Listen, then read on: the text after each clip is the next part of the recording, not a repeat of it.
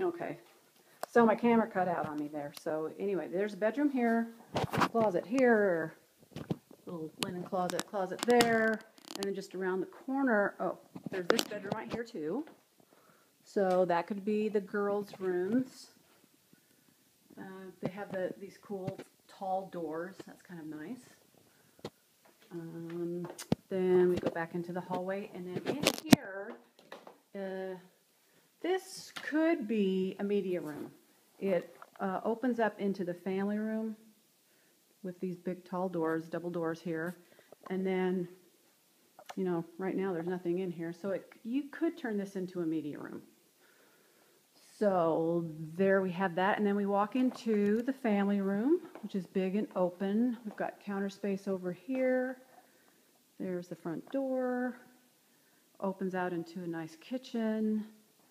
Big double doors to the backyard. Some built-in cabinets here. Stone fireplace. And more cabinets here. Then we go back here to this little hallway, short hallway, and then this is the master. That's a king-size bed.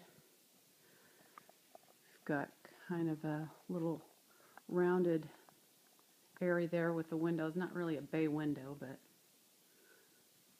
And then we go in here. We've got double doors that go into the master bath.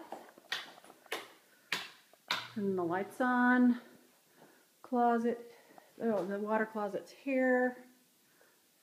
Shower. Closet.